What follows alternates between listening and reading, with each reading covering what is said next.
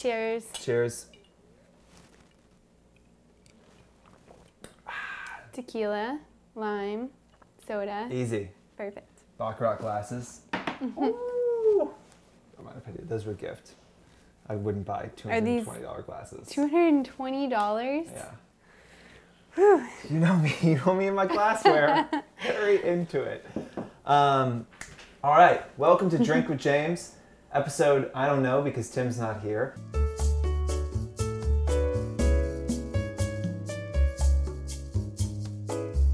But it is Drink with James Cribs edition. We're in my house. I didn't feel like going to the office. We got Michelle from Michelle Takes Aim here. I've been trying to get her on. Take Aim, sorry. I do take aim. I've been trying to get her on the show for about a year and a half now, I think. Yeah. We went to Palm Springs together last summer, and we drove back. We did the drive from Palm Springs to LA, and we talked a bit about your Instagram. And you said some things that stuck with me for, well, since then, and blew my mind. And it's been really interesting to see your growth. It's been really interesting to kind of see how you've reacted to some of the changes on Instagram. You guys are about to get some fucking fire rain down on you. So you're welcome. It's Sunday.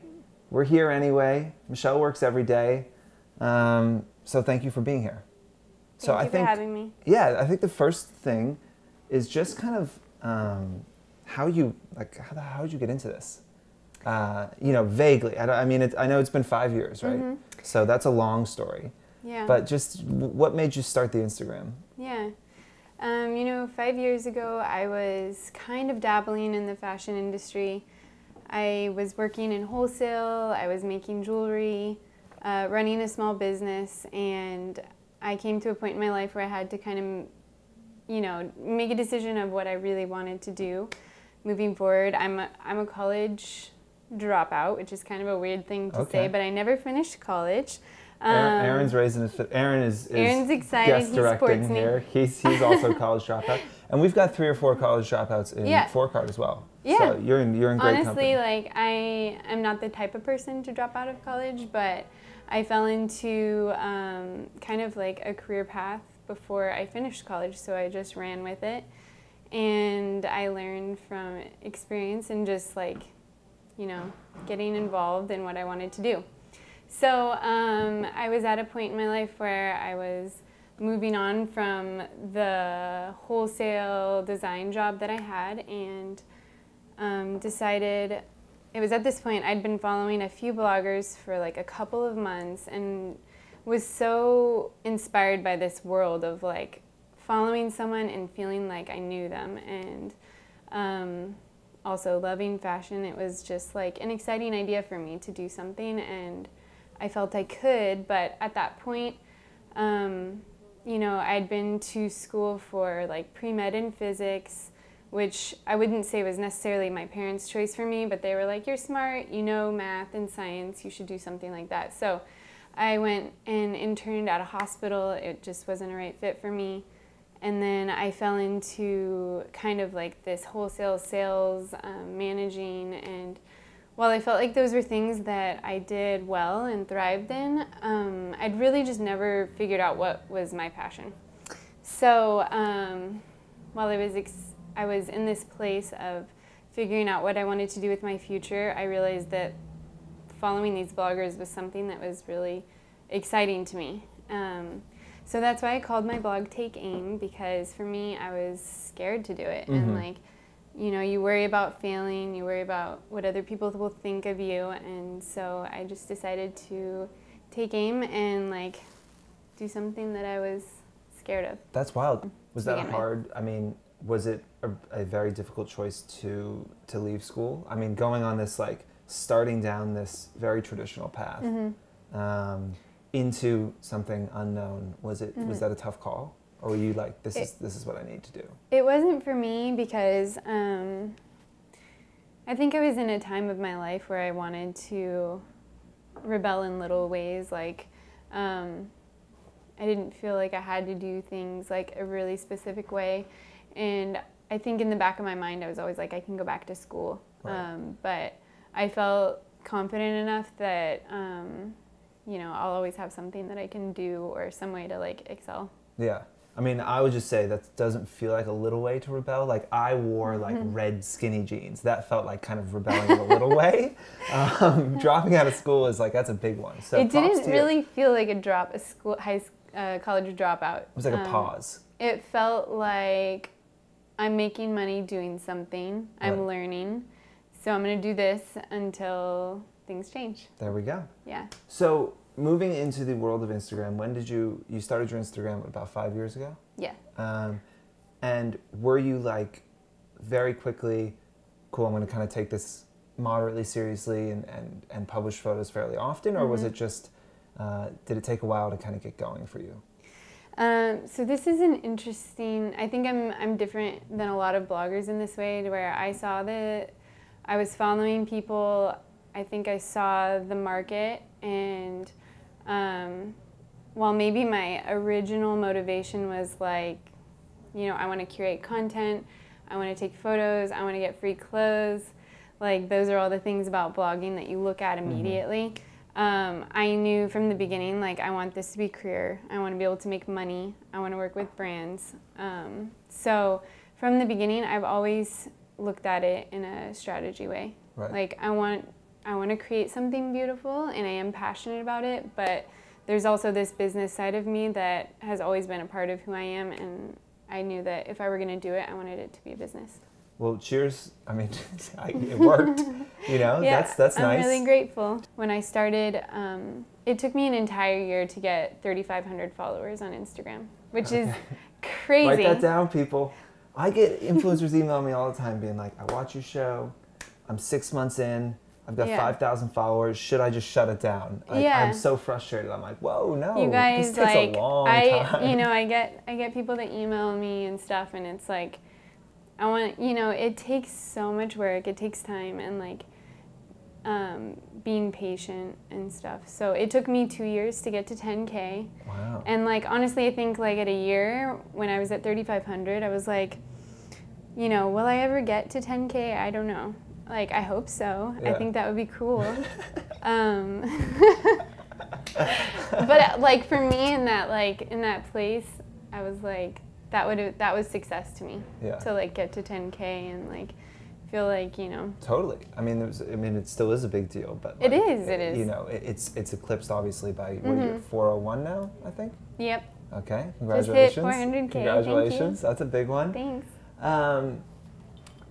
So, you know, you said that you kind of always had a strategy with this. When you were starting out, when you were at 3,500, 10K, were you trying new things? Were you, you know, I was telling you that I went through years of your feed before you came over, and you can see it shift. You can almost see you be like, ooh, I'm going to try the like minimalist black and white thing. And then it's like, I'm going to try the like one color for a while thing. Like you can see your feed change, and you can almost see you trying new things. Is that me projecting, or were you trying out new strategies all the time? Yeah, I mean, which I think is okay. I think it's okay for you to experiment and not let yourself be stuck in one place and say that you're one kind of person.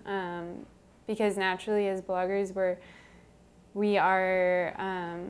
not like a brand where we have to be some defined person or aesthetic. Like you know, I'm experiencing life every day and changing every day. So it's okay that, you know, things ebb and flow. But for me, I didn't start this as a photographer. I know when I see things that I like, but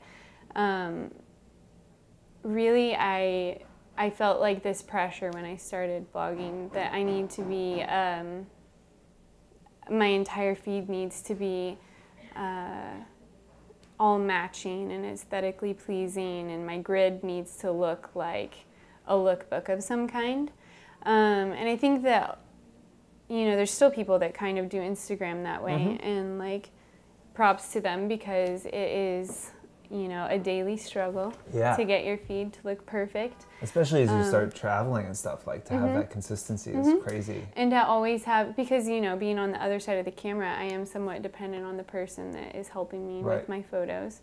But I do edit everything on my own. So let's see, when I first started in the first few years, like my focus was to become a good photographer, to capture those like in between moments of like, you know, coffee in the morning with your, everything's perfect, you know. And I did Instagram that way for a few years. And it kind of just like hit me, I want to say like maybe 2 years ago, when all of the, you know, Instagram was at this beautiful place where like there were so many different ways where you could connect and grow, and you know, I think a lot of us know all those little tricks. There were like hashtags, explore page, comments, upping your engagement. If you could get, you know, within a certain amount of likes, you'd hop in, you know, even having like someone with a lot of followers liking your I remember when Jessica Alba liked one of my photos and suddenly it had like double the likes any of my other photos had. And I was like, you know, that's how Instagram used to work. And it was beautiful, honestly. It was chronological. I loved it. It was no chronological, you know.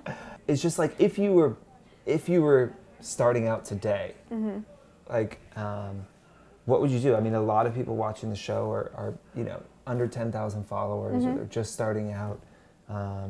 This world is a lot more difficult than it was when you started, probably. So what would you do today if you were starting? How would you think about it? I think it's harder and it's easier. There's like two sides of it. Like I told you guys, it took me 2 years to get to 10K. It took me like 2.5 to 3 years before I ever had like a brand partnership of any kind. But I do think like the complete story of it is that Instagram, while I experienced this like amazing time of growth and stuff. Instagram has changed a lot, and like I can tell you, you know, in the last month maybe I've only gained like 8,000 followers, which is just because of how the algorithm works now. And I don't know if Instagram is like maybe they're consistently cleaning. But it is harder now. Like, it's not like you can use these same tools that I did during that period of time to grow. But at the same time, I think taking photos in the way that's relatable will only help you. At least for Instagram. I mean, I keep my website separate, and I throw in a lot of like other photography in there because that's what the platform is meant for. So if you look at Instagram as a way to connect with people in a real way, in real time, another great thing that the Facebook workshop they talked about is that the most important things to focus on, she said, you know, if you look at your Explore page, the first thing you see is the live, and then you see stories, and then you see video, and then you see photos. She said look at it in that way, like lives, stories, like videos within your feed, and then photos. So I think the best thing that you can do is kind of focus on how you can be incorporating video in real time into your feed, and taking photos from, you know, if you're able to get around it, like use your iPhone for photos. I think people really appreciate feeling like you're a real person. And I still do think it's really helpful to be on the app, engaging with other people. I know a lot of people use like pods for comments. I don't know if that's helpful or not anymore, but respond to your followers. Like let that mean something to you, because I think if you're not connecting with the people that are reaching out to you, then you'll just easily lose them. I mean, think about how many people are unfollowing you every day and how you can like maintain some of the, like I try to respond to almost every comment, if not like heart them. I try to respond to all my DMs, comments on YouTube, comments on my blog. Like, people are following you because they want to connect to you. So I think that like connection is just like the over-encompassing word, is to just like find a way to connect through something that's digital. So then 2 years ago, you were saying that maybe you kind of started to change some behavior. Yeah. So it was about 2 years ago that I started using Iconosquare, and if you haven't heard of it, it's not. It was a game changer for me back then. I still use it to kind of like track my growth and posting times, but it would tell me like exactly what time of day I was getting the highest average likes on my photos, which when things were chronological, that was like a huge deal. And I also use it just to, track how many people are following and unfollowing me every day, which the reality is like, I think that I lose like 500 to 800 followers a day, which is crazy, you know? Yeah. But at the same time, really it's important. like, as long as you're gaining that many, you're Right. still increasing. But I think it's important to point out, and it's just, again, I think the new, like, Instagram is a different place now. Like, influencers who are growing on top of a huge amount of followers that they're losing every day. You know, it's about, if you're losing 500, trying to gain 800 a day, right? Yeah. Knowing that tomorrow you're losing 500 more. Yeah, and you can't take it personally. Like, Right. it doesn't bother me because really, like, when people follow you on a whim, they don't know who you are. Everyone's trying to declutter their lives, declutter their feed. So that's just the reality of it. But hopefully the photos that you're posting each day are helping you exceed the amount that you're losing. Right. So you're using Iconosquare. You see all this data. Yes. So I realized that the photos that I was posting of myself were getting double, if not more than double likes than the photos, my in-between photos that were like curating my feed that I felt that I needed so badly. So if you look at my Instagram now, you will see only photos that have me in them, which I think most people might right off the bat think, that's one, maybe that's an ugly feed, or two, that's very vain, or boring, or whatever. I mean, I've seen comments on some of my photos from random strangers saying,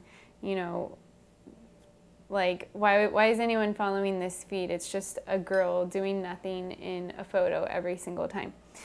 And I wrote this. First of all, fuck you. I wrote this guy back, actually, and I told him something along the lines of, I totally understand that this might not be interesting to you personally, but I'm really just trying to connect with my followers. And if you think about how Instagram works, there's so many users, there's so many beautiful photos. Like, you're never going to have the most beautiful photo, but what you can have with someone is a connection. And so if someone is following you on Instagram, I really think that they're looking for some type of connection or inspiration, but what's going to keep them following you is feeling like they know you, or they're a part of what you're doing, or can get involved in some way. So I just feel that the best way for me to share myself is to be out there in front of the photo, and on top of it, it just ends up that it works way better than, me showing you what coffee I'm drinking. So.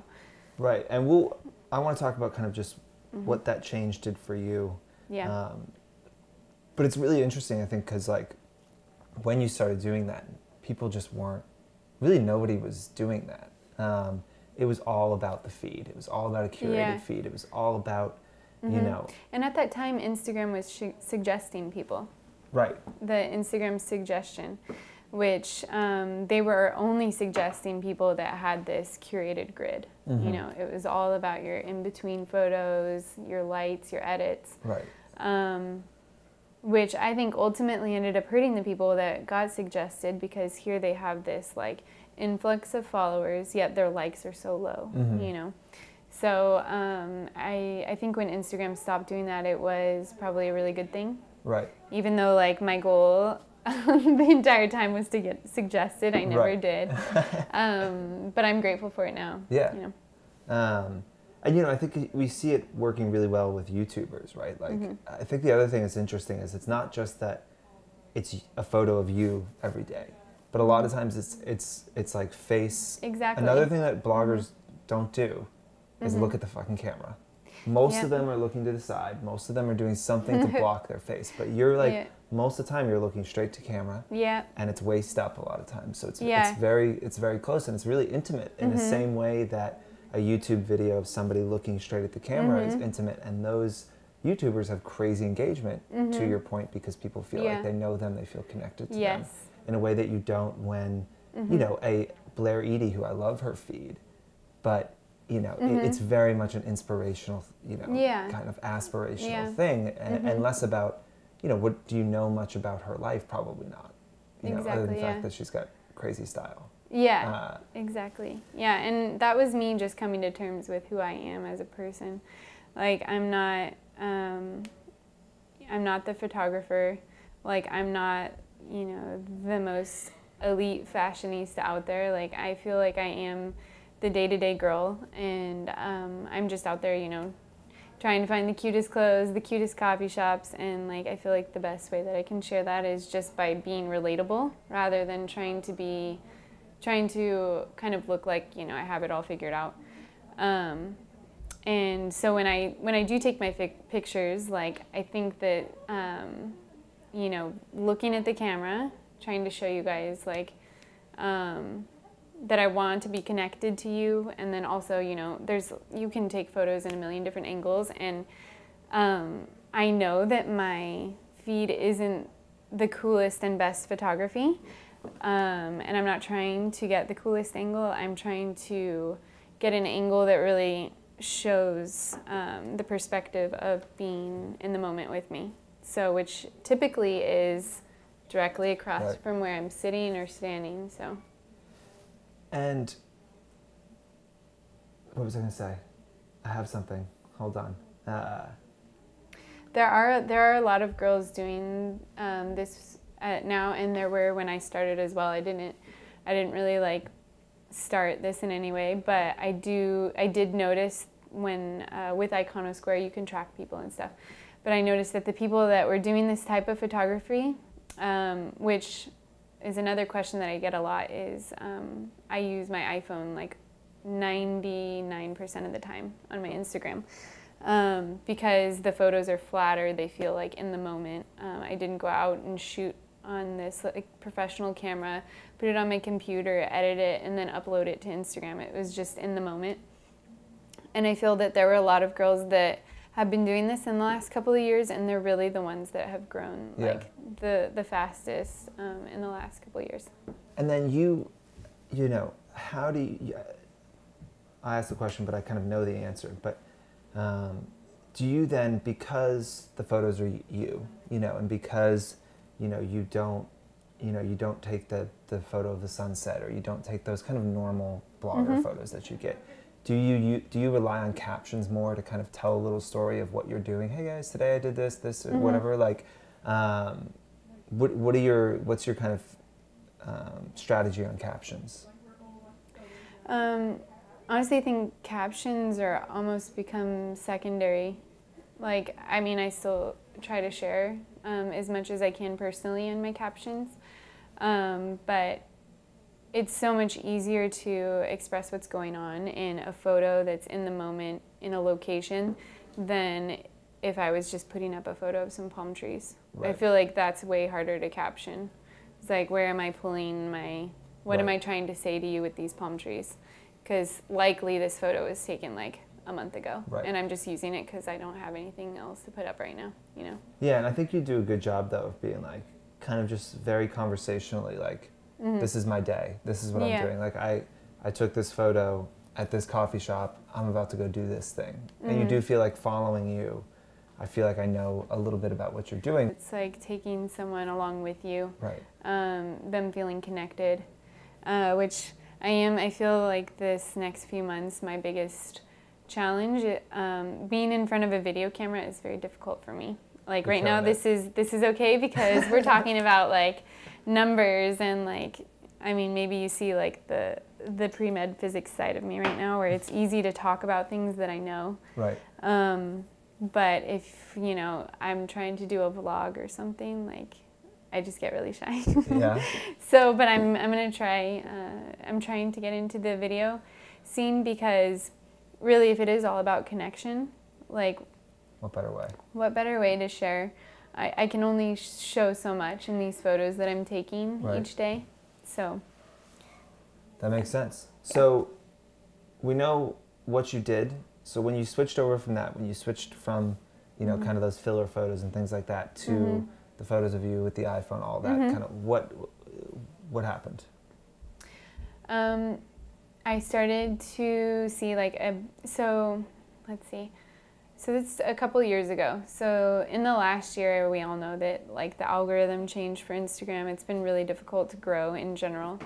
But before this last year, I had like a solid year of, you know, trying to post these photos in cool locations, because, you know, I'm not sure why any of us really thought that like a white wall with a shadow was more exciting than like going to, you know, a beach or on a street and like seeing someone in real life, you know. But I got away from the white walls and started taking photos on the street or with a view, and started to see my likes just spike, especially at that time when things were chronological and you could get to an explore page really easily. I would see an exact, like, I would see like directly like a photo that would get twice the amount of likes, because maybe it was at a peak time during the chronological phase, or maybe it was just like did really well for me as far as like it was a beautiful view in New York, and it would get double the likes, and I would wake up the next morning with like sometimes 1,500 followers more, which is just crazy. Yeah. Right? So I rode that wave for like a good year. I think that I went from like 100K to 300K within a year. Wow. So, yeah, right. And it was nice. It was crazy growth, and you have insane engagement, and you have for a while now. You know, to the point where I think I've told you this before, but I've been around other influencers, and people are like, I think she buys her followers, or I think she buys her likes, and you know, amazing. You have a fantastic follower health graph on Fohr card. Thank you. Verified, authentic. Like, I appreciate the Fohr card verification. I think it's cool that you. But I think, you know, the interesting thing was, I think other people in the industry were looking at it being like, how is that possible? Yeah, they were struggling to grow. They were struggling to get engagement, and they were just like, but she's just posting an iPhone photo of herself, and you're like, that's the point. Yeah. Like, that is what's working. Yeah, exactly. And you know, I can take the credit for this. Like, I had a few friends, and we were all experiencing the same thing. Like Brittany from Thrifts and Threads, and a few other girls, and you know, we would just talk about it and compare, and like, you know, it was a good like year period where we were just learning from one another, learning what worked and what didn't work. We would like all have a bad night on the same night and just like chalked it up to like the Instagram algorithm, or we'd all have an amazing night one night. I mean, I think that it's coming up on a year. I was in Paris for Fashion Week, coming up almost a year ago, since we're here during Fashion Month, and me and 3 other girls, Brittany was one of them, we took a street style shot in Paris Fashion Week, because we'd noticed that when we all post at the same time, tag one another, like and comment on one another's photos, something happened, and like it was happening a lot, like about a year ago.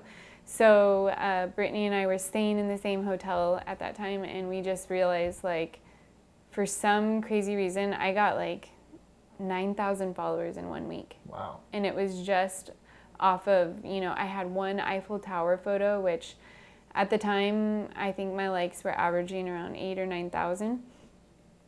So this was about a year ago, maybe 7,000 or 8,000. And for some reason, this one photo got 26,000 likes. Whew. And I have no idea what happened. Like, it was an Eiffel Tower. Right. And that was all I could chalk it up to, you know? Right. And direct correlation, like, because that day, somehow I got 2,500 followers. So you knew that, like, something about this photo being really likable meant that I was getting a lot of followers. Right. So after, like, experiencing these things, it just kind of clicked. Like, You know, it doesn't help me to put up a photo that isn't going to do well, because I'm going to lose followers regardless every time I post. Right. But if I'm not posting a photo likable enough to get new followers, I'm hurting myself. That's great. I mean, yeah. That's where the great. like quality over Right. quantity. Yeah. And how often are you posting? So that's another really big topic, because I do see girls that are still posting, you know, especially during Fashion Month, maybe like 8 or 9 times a day. Yeah. Which on top of that feels being like a lot. on top of that being a lot of work, because things aren't chronological, you could be posting up. You could be showing up in people's feeds maybe 3 or 4 photos in a row. Right. I've seen that where, like, you know, anything within the last 48 hours is kind of up for grabs. Which I know because I went to a Facebook workshop where they explained like this new way, instead of chronological, they call it a what were they calling it? Something like a, I'm blanking on it. Well, anyway, so the way that they do it, they disperse photos over a 48-hour time period. So the people following you, if they're up on their feed and they're like actually looking at Instagram, it could be up to 48 hours before they actually see your photo in their feed. It's crazy. Yeah, it's really crazy. So there's a chance, like I'll see it all the time where girls, like maybe it's a photo they posted the day before, but they'll be like back to back on my feed. Right. So imagine if you're posting 9 times in 24 hours, like you're just overloading people and giving them that many opportunities to unfollow you. To be like, I'm over this. Yeah. Yeah. So, you know, in this Facebook workshop, they also said like you don't need to post more than once a day. Because of the way that they're releasing these photos. So there's days, you know, I have brand partnerships and stuff, so I have to post more than once. And I don't want it to just be, you know, ads in my feed. And there's times where I just want to like, I do try to be in real time as much as possible, because I think that when your stories correlate with your photos, like people are getting a real experience. Yeah. You know? Yeah, I mean, I feel like that like, there was influencers, and I think Stories has cut down on it, that were like a week behind sometimes. Yeah. You know, they were posting like, oh, like, you know, so nice waking up in New York, but like you knew they were in Sydney. It was just like, what is that's weird. And you know, like we get that maybe the consumer does understand like it's not all real time. There's, you know, we have to pre-shoot in some areas, but I think on the other end of it, it just takes away from the experience of feeling like connected and like you're actually keeping up with someone's day when they know that like you're regularly like not in real time. So it just feels more like in a magazine, and like that's beautiful and great, but I think what thrives on Instagram is feeling like you're keeping up with someone. So the connection. Okay. So to answer your question, like once a day is great, twice a day is like the max. I will not post more than twice a day. That makes sense. And you still do the time of day thing, or does it just not matter as much anymore? It doesn't matter as much anymore, but I still do notice like if you don't have an Iconosquare, I think it's still really helpful to get it. I notice like peak times throughout the week, and so I try to stick to them. But my biggest like the rule of thumb is that I try not to post within 10 hours of another photo. Just because I've noticed like the second that I post another photo, this previous photo just stops getting likes altogether. So it's like it like cuts it out of the feed, and then they have this new... The new one that they're pushing. The new one just gets pushed. So again, if you're posting 3 or 4 photos in a day, you're kind of cutting the legs out of 2 or 3 of them. Yeah, so your average likes are going to be like so much lower. But then if you were to let one go for a few days, you would see it just like, it just will keep going. This is great. I mean, I knew that you geeked out about this stuff. Yeah. One, I don't think I knew what a nerd you were. I'm a nerd. I went to school for physics. But 2, I mean, it's just, it's interesting because it goes counter to a lot of advice that I've heard. It goes counter to probably some advice that I've given. And I think it's a really interesting case study in another way to do it, you know, and I think that's fantastic. I might take I might take the Michelle challenge and just post iPhone photos for a week. I'm interested to Do see, it. you know, because And like photos of you. right. One Maybe I'll do a week. The day this is published, I'll do a week of photos of me Yes. on the iPhone. And we'll see what how you're it doing goes. that day. Okay, I'll take And the see challenge. what happens. I'll take I the mean, challenge. I guarantee you that people that know you are going to feel like excited to see your photo, and they're going to like it. Like, they will definitely have more likes. Okay. I'll tell you that. All right. We're going to take the challenge. We'll see. Thank you right. so much for joining. Thanks for Yes. coming to my house. Thank you guys for coming to my house. It's now time for you to leave. It's now time for all of us to leave. Oh, I have one more thing. She's got one more thing. Because I put this in a few of my blog posts where I talk about, I want to make more to help people understand things, but you can feel free to email me at hello@takeaim.nu, and I do respond Tim will put that up right here. I do respond to all my emails, and if you have questions, I love to help. Okay. Email her, not me. I respond to about half of my emails, so. It's like my OCD side. I like have to respond to people unless it's a creepy DM. Right. I will not respond. Creepy dudes, stay away. Email Aaron at Aaron is no. Just kidding. Do you have anything else? Yeah. Do you have something else? No. Okay. Thank you so much again. If you don't follow her, you're an idiot. That's all, and we'll see you next week.